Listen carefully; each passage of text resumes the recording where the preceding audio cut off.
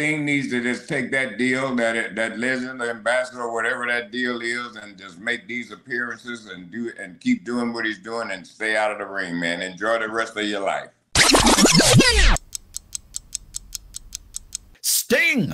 You know, we thought we hadn't heard from him in a while, and he has come back out saying that he has signed a new multi-year deal with AEW, saying, quote, "I signed a multi-year deal with AEW, obviously not to wrestle anymore, but it's like a licensing deal or a Legends deal, if you want to call it that," end quote. So congratulations to Sting. I think he's going to make special appearances for AEW, Goodwill Ambassador, as well as whatever merchandise they can probably pump out to make some money there as well.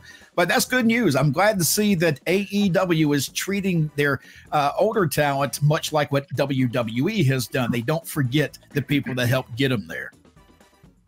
Bill, were you surprised or were you happy to hear the news? No, not at all. Sting loves AEW. Yes. He loves that. He loves Darby Allin. He loves working with the veterans there, like Chris Jericho, and he loves helping the young guys out. And he's a billboard name. I mean, AEW presents, you know, these great cards and special guest appearance by Sting. People are going to flock in to see him. Is he going to wrestle again? I don't think so, but you never know. You never know where there's one angle where they need him and he might just work, I don't know, in someone's corner and get involved, or he might just agree to one more tag team match or something. You know, wrestling people do this thing. They always say no, and then a couple of years later, well, maybe one more time. When the money is right.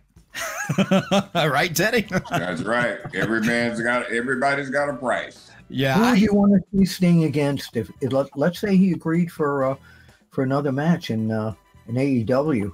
In AEW, there's no one I want to see him have a match with. I'd rather see him stay retired. No, I'm just saying if he had a match. Sting needs to just take that deal, that legend, the ambassador, whatever that deal is, and just make these appearances and keep doing what he's doing and stay out of the ring, man. Enjoy the rest of your life. I want to see Sting. I want to see Sting, not wrestling, but face to face with Don Callis. I think those interviews would be incredible.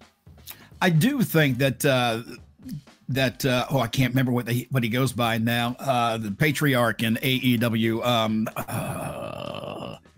Patrio. Yeah, Adam. Adam Cole? No, not Adam Cole. Edge. His old tag team. Oh, Adam Copeland. Adam Copeland. What's his tag team partner's name? I can't remember it right now. Oh, it was Christian. Yeah, Christian.